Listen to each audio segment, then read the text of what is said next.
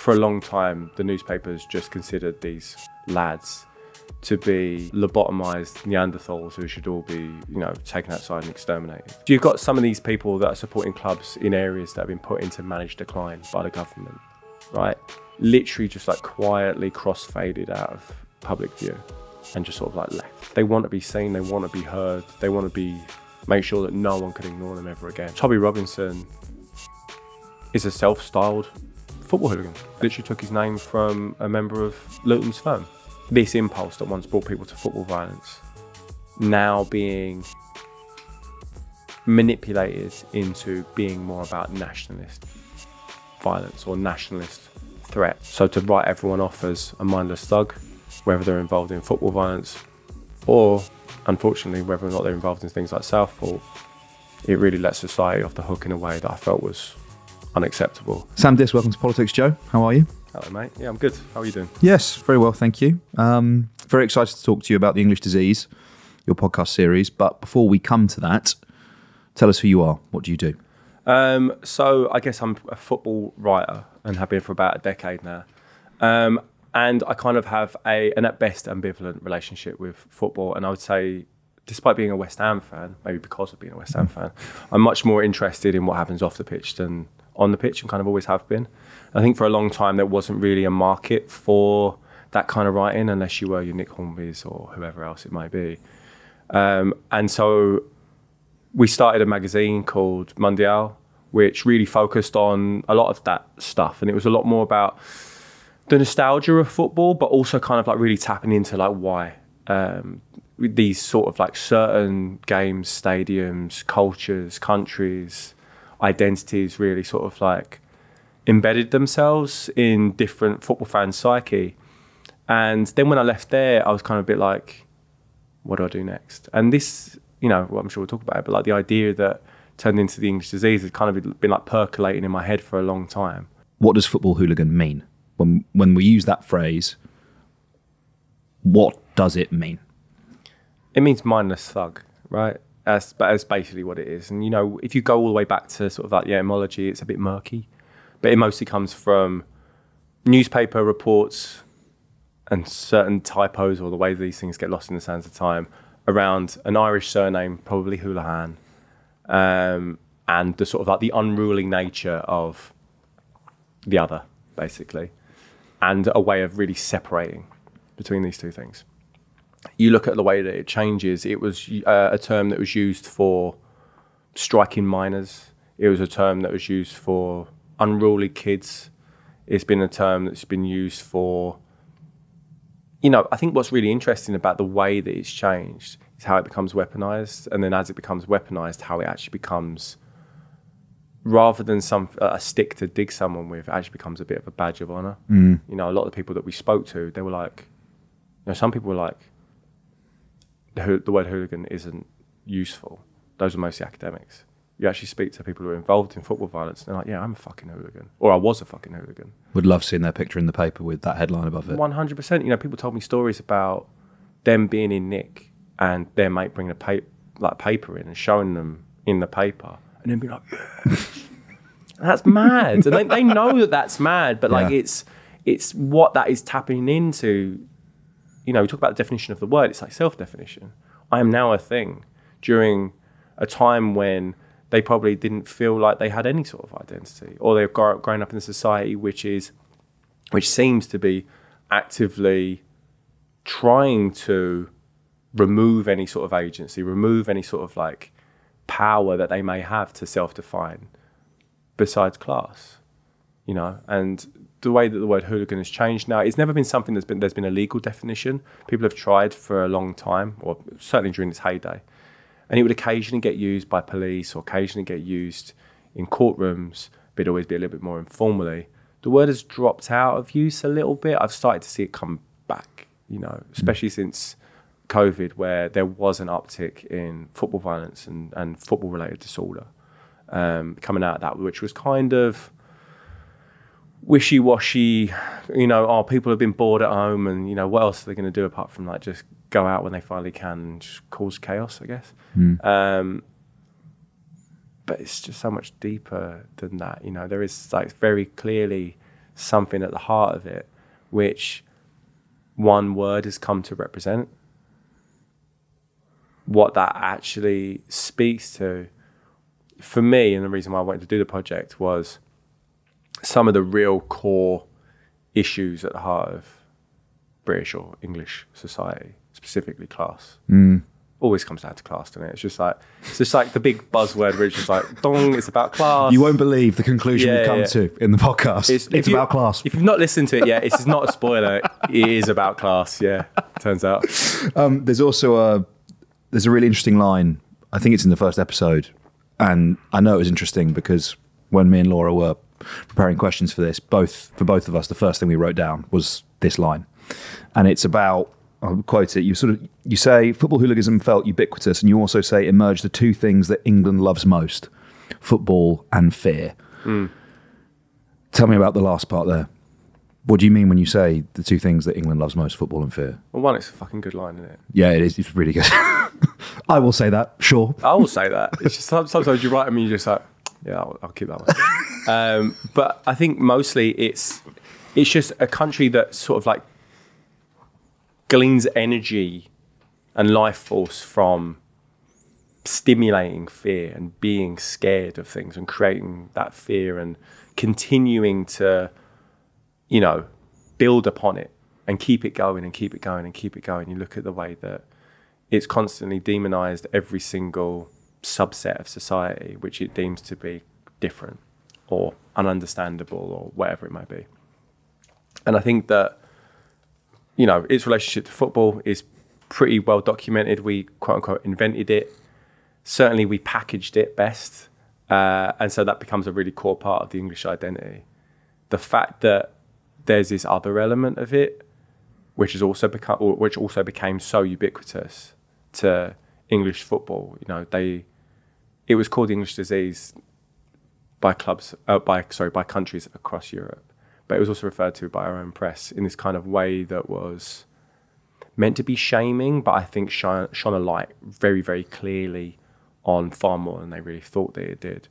And I think that, it was an opportunity for us to kind of like explore this idea of moral panic and the way that the newspapers especially, but I would say government as well, police definitely, the clubs eventually, the people that sort of like bring the money into the league as well. All of them saw an opportunity to really fuel these fears, and how the only solution was to, I think Bill Buford in the first episode, who's a legend, love Bill. He was like, for a long time, the newspapers just considered these lads to be lobotomized Neanderthals who should all be taken outside and exterminated. Because it was a real sort of like, these are people that are beyond comprehension, and instead of trying to sit down and work out why, it'd be better to just fucking bullet all of them in the back of the head and just get rid of them and just like draw a big curtain around all of them and just move on. And I think that for a long time, football really felt they did that quite well by throwing money at it. I'm a relative cynic when it comes to these sort of things. But if you look at like the confluence of the Taylor report, which came in after Hillsborough, the kind of peak of football violence around the sort of like the mid to late 80s and into the early 90s, and the advent of the Premier League, all of a sudden you've got all these cameras around, a lot more money involved, a lot more sponsors involved. What they don't want is lads fucking around in the terraces, or there'd be stands then, anyone messing with the golden goose. The best way to do that and the best way to control people is through fear. And you start to turn everyday people against everyday people. It's one of the interesting things I've found is this idea that like the class structures of like how people speak are really, really important. You've got like the media classes talking about mostly working class fans, because not everyone involved in football violence was working class, but lower middle class sometimes. But then also the way that they would also create these things that were then read by other working class people.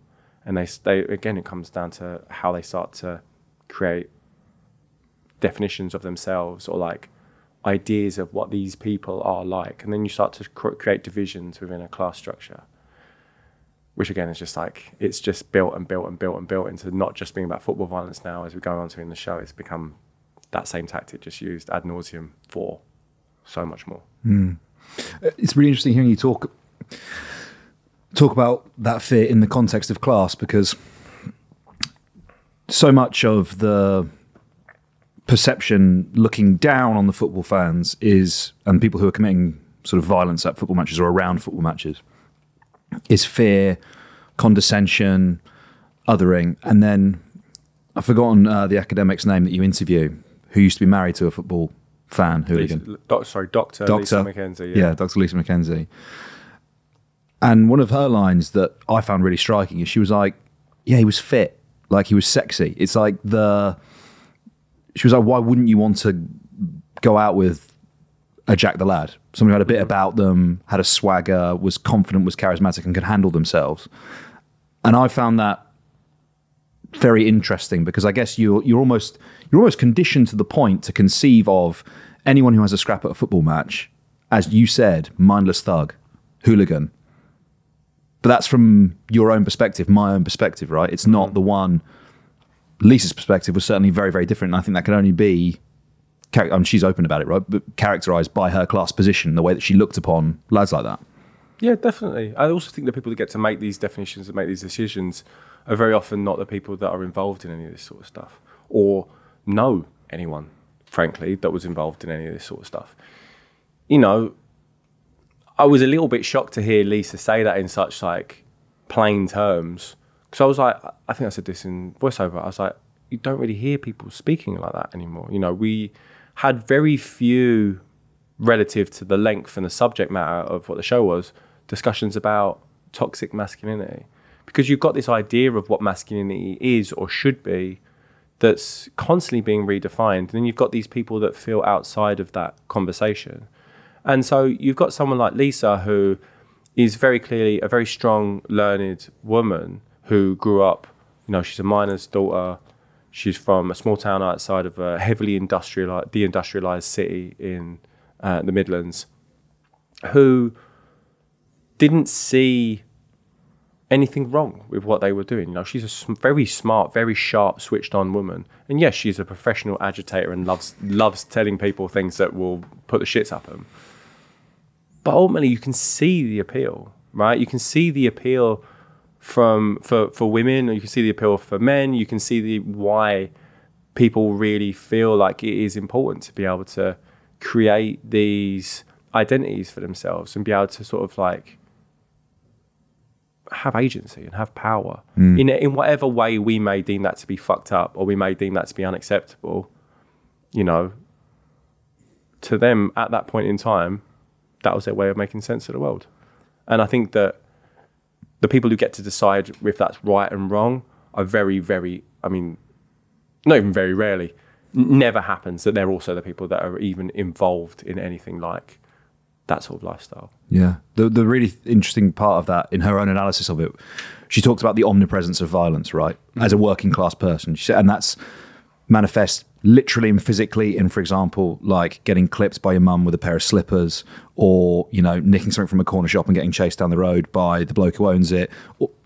And you could expand it out to, I guess you could offer sort of quite abstract definitions about the dynamics of class power and whether that constitutes violence. But then if that is your existence and violence is everywhere in your day-to-day life, you don't then have the moralizing judgment of being like, well, you know, when Dave goes to the football, he gets in a scrap every weekend. It's like, well, he's actually just taking agency over the violence that surrounds him day to day anyway. So what's the big deal, I guess, is a way of thinking about it. Totally. I mean, look, you could be in a pub and someone could, like the police could just come into the pub. And I've heard stories of this happen. I've heard my dad tell me stories of this happening, and my dad was not involved in anything like football violence, where they would just turn up to the pub, open up one of the windows or smash one of the windows and chuck a gas canister in, and then just go in and just clear everyone out. That's growing up with violence, you know what I mean? It's not just the violence that you have actual agency over. You know, you touched on these more abstract definitions of it.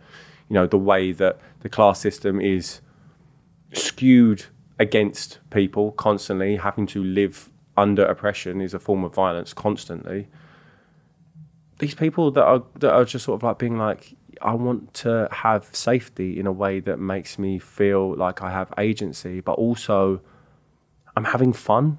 That's also the thing that like people find it really, really hard to get their nut around. It's just like, it's a lot of fun for a lot of people. And again, it's just like what my definition of fun might be, or your definition of fun, or, you know, lawmakers' definition of fun. You can disagree with the way that they do it, but like you have to reckon with why people are feeling this impulse to go out and find the buzz of having a fight. Because also, you know, without putting too fine a point on it, these are all consenting adults. You know what I mean? I mean, there are obviously exceptions, but very rarely are people getting picked on that weren't also there for the same thing. Yeah. By and large, it was war games. You know, my team versus your team. But it's like, we're not doing it on the pitch. We're just doing it, planning to meet you at this pub or this alley or this park or this wherever. Yeah. And I think it's just like, by not really reckoning with like where that impulse comes from, how do you ever really expect to give people agency in more healthy ways? You know, you can't just like, I mean, we talk about it later on in the episode, you know, you can very easily just like throw these people in jail or ban them from football. But like Lisa says, you know, if there's a vacuum, it will get filled. And you have to kind of work out what creates that vacuum. And that, for a long time, has been a question that fucking nobody wanted to ask. I almost have to like stop myself in the middle of this conversation, because we're sort of essentially saying like these guys are deriving meaning and belonging and a sense of enjoyment from kicking the piss out of each other at the weekend. And it almost feels like over-intellectualizing, or, you know,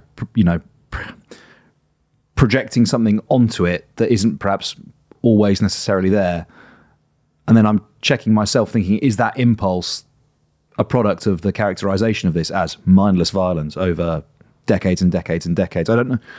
Was that a fear for you when you were approaching this in the way that you did? Because, I mean, as we've already discussed, right, the writing in it is beautiful, it's insightful, it's dramatic. How did you feel about maybe, I don't know, overdressing or philosophizing, intellectualizing something that might necessarily not actually have much of an underpinning to it beyond an impulse to fight someone? I think it's an interesting question. You know, in the build up to making the show, I really did try to read a lot of the academic literature around it. It is very clearly written in a language which is intentionally or otherwise exclusive of people like me who aren't, you know, well versed in academic-ese. And so like just trying to really understand it, I really did try to drop a lot of the preconceived notions that I had. You know, when I first started telling people about the show, when it was just really in its early gestation periods, the two things that they would always say to me was, one that you brought up earlier, isn't that all done with now? Why would make a show about it now? And the other one was, are you just glorifying violence? It's just not up to me to decide whether violence should or should not be glorified. I think that there are certain kinds of violence which I am wholly against. Is this one of them? I think it's a more complicated question than a lot of these questions that we ask ourselves, and that's also a good thing to try and sit with and try and work that out. You know, my own political biases definitely sort of like play a part in my viewpoint and how I approach the show, but at no point did I ever want to go, oh, by the way, violence is bad. You know what I mean? Because it's like violence means so many different things. Violence is a way of rebellion or protest or any of these sort of things. You interview people that participate in football violence, did past and present. What did they tell you it meant to them? I don't want to oversimplify it, but you know, it all just comes down to belonging, a word we've already used, and really understanding that people's stories are a lot more similar than they are different, and whether that's you're involved in football violence or not, I think there's an impulse to be understood. There's an impulse to be seen and heard. There's an impulse to find people who are like you and to find safety, however that may be. You know, people want, you know, work their ass off and get into universities and then try to find a community that will end up giving them a pathway towards a job that makes them feel safety. But it's not a million miles away from that, from being like a 13, 14-year-old boy and finding that safety through an older lad who puts an arm around you and being like, come on, we're going, you know, Bristol City away. And then being like, I now have people that help me define myself, or now make me feel like I'm not alone. You know, it was kind of, I felt like the most stark representation of that was by interviewing non-white hooligans, which make up, by and large, most of the people that we spoke to. Because I felt like it was like a really clear way of approaching not just the politics of the subculture, which skews, not always, but has sort of like traditionally skewed a little bit more right than not, and in some cases a lot more right. There are a lot of like left-wing firms. I should caveat that, people will get annoyed otherwise.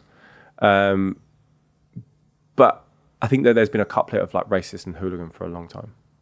And so by interviewing, you know, Jack, who's mixed race, Charlie, who's black, and Riaz later on, who is Asian, I felt like that was a really interesting way of really challenging what this idea of definition meant. You know, really working out what your place is in English society through joining these like reviled brotherhoods that are existing in the gutters of, you know, its populace. I thought that was a fascinating way of thinking about what it means to be English. Without putting too fine a point on it, but just to be explicit for the audience, you know, for one of your interviewees who is black and was involved in football violence in the 80s, it's already a dangerous thing to be doing, right? But when the National Front is very explicitly present on the terraces around football stadiums, it was sort of their key recruitment areas, right? It was the way they built that political movement. If you're a black lad in a football firm, it's more than dangerous, right? Like you are the key target almost, right? If there's a situation of violence because of the racism that's associated or close to those firms. Yeah, you know, you'd get a lot of, you know, there are areas of the politics of it and the stories around identity that were outside my purview, quite frankly. You know, I'm not a black man, funny enough, and that's a whole story that I think needs to be explored so much more. But for the purposes of this show, you know, hearing Charlie speak about this idea of hearing racism on the terraces from people who are his mates, and then kind of them turning around and being like, but you're all right, mate, it's not you. Or being in fights and someone be like, you black cunt, or whatever. And him just being like, I'm having to deal with that, but I know that I'm not on my own here. Even if the people around me also hold quite a lot of prejudices, outright racisms, you've just kind of just got to do what you do to get by. And I think that obviously that's an incredibly stark example of needs must. But that's what that is, right? It's just, you just do what you got to do to survive. And it can sound melodramatic to put it in those terms, but like, if you're growing up second generation, you know, Caribbean immigrant in essentially slums of a already, you know, deprived area, you're just going to have to just find a way to make it through however you can. And to judge that by normal terms is impossible. Because I don't even think Charlie has fully reckoned with what that means. And you can see, you know, he's someone who's got like a relatively normal life. He's got a square job. You know, we that's one of the reasons why we had to use a pseudonym for him. Because he was like, you know, people still don't get it. You listen to him talk about it and he's like, these are the best days of my life. But he's saying these are the best days of my life, where not a lot of people of colour growing up in England were experiencing the best days of their life. Yeah. You know what I mean? And that's quite a unique position for him to find himself in, especially where he was in the social strata. Yeah. There's two things in that I want to talk about more. One is extreme right politics and its connection to football violence, perceived or otherwise. But let's just drill down into the way I've kind of been talking about it, the way a lot of people talk about it, is it as a phenomenon of the past, that football violence doesn't happen anymore. And that's not the case, is it? It's changed, but it's here. Could you talk a little bit about that? Well, I think one of the big ways that football violence has changed is that it very rarely happens at the actual football now. You know, especially at the top levels, Premier League especially, Championship as well. Everything's so heavily policed. There are so many cameras around. Banning orders are impossible to get away from.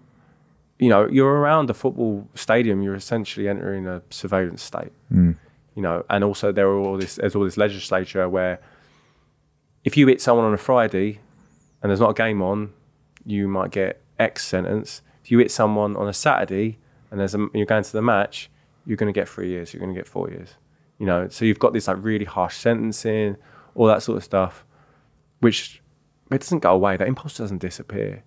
They just change. What they change is they become more overtly political, as in some of the groups that we explore in the show, or they're just like, you know, they're being more creative with where they're going. They're not meeting up at the ground.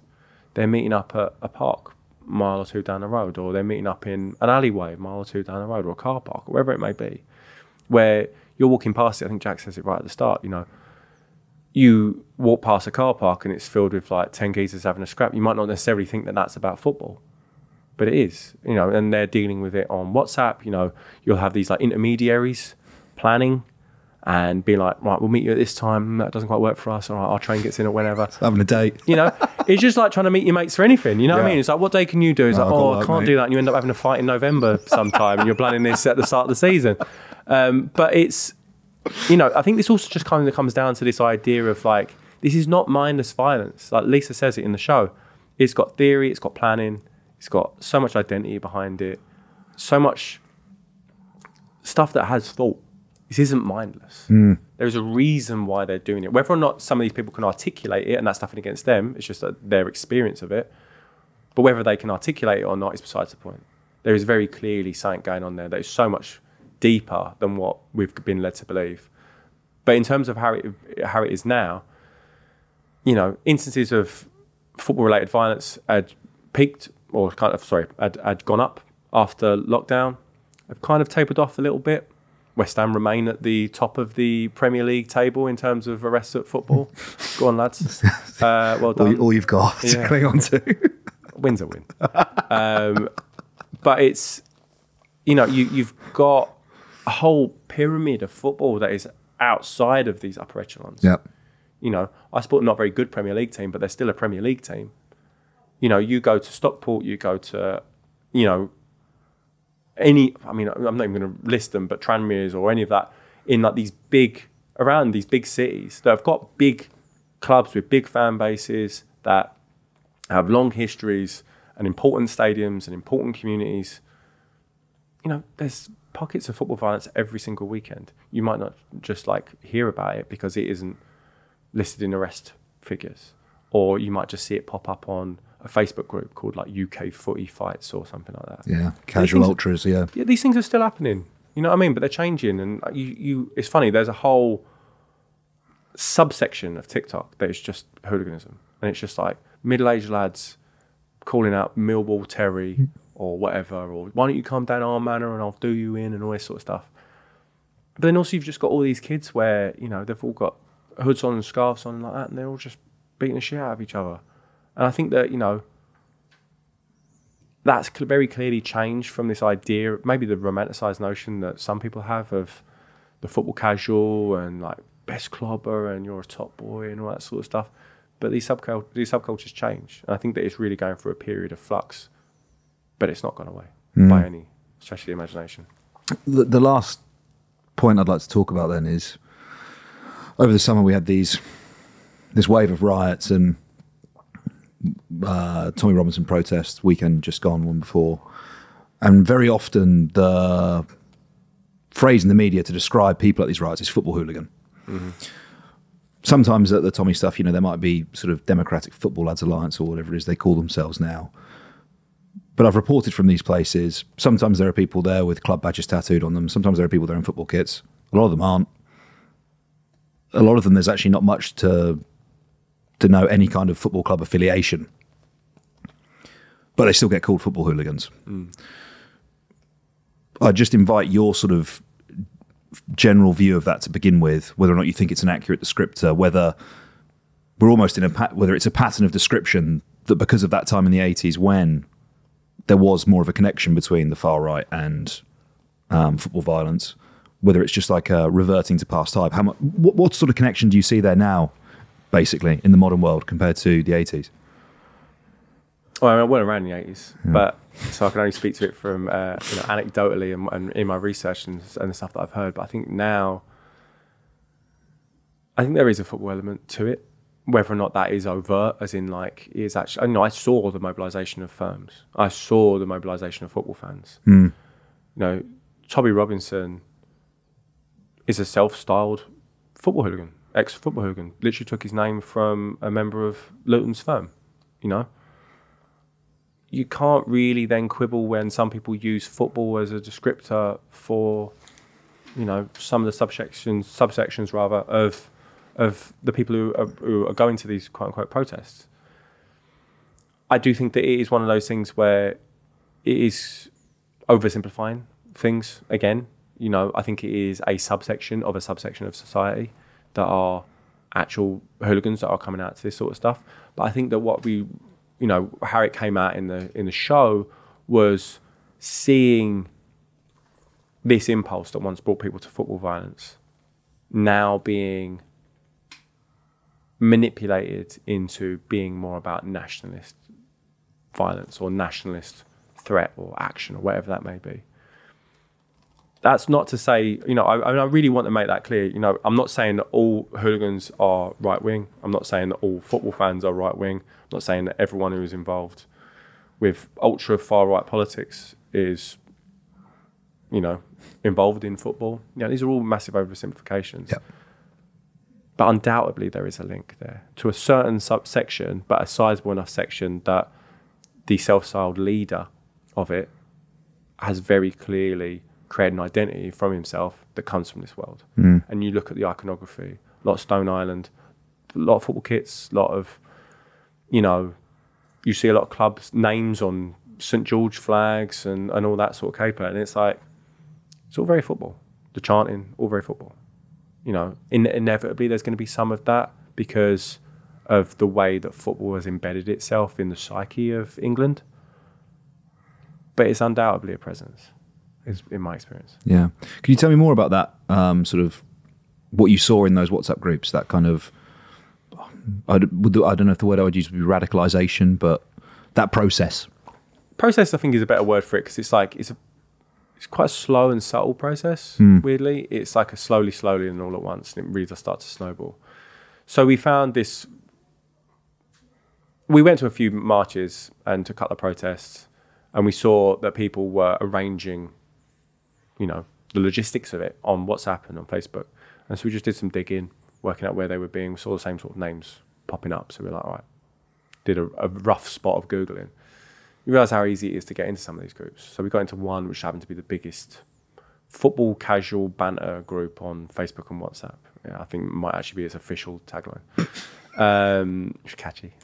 And going in there at first was just expecting just sort of like the stuff where, I mean, I don't know about the middle-aged men in your life, whether or not they just like forward you a joke where you just roll your eyes and go, oh, nice one. And you just keep on scrolling. It's funny because like the dad sending the thumbs up emoji is the stereotype, but quite often when I receive the middle-aged content, that is my response to it as well. It's very like, nice one, mate. Yeah. There's a lot of nice one mates going on, but it's also like, I expected a lot of that, and the artifice of banter just quite quickly just fell away. And you really saw how it really quickly became a support group for a lot of people.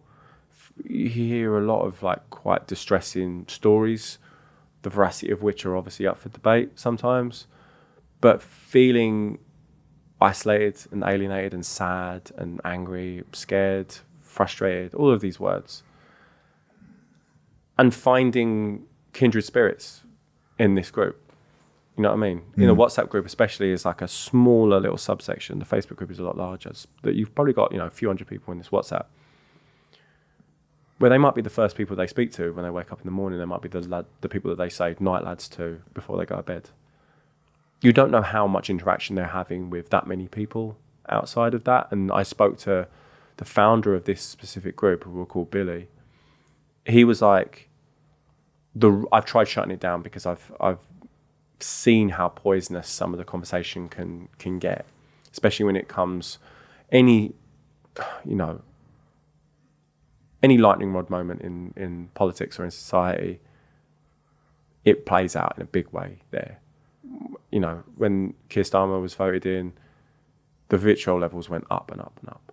anytime there is anything involving any refugee or someone of Asian or Muslim descent in the news, it would just be like, you know, squirting lighter fluid on a bonfire.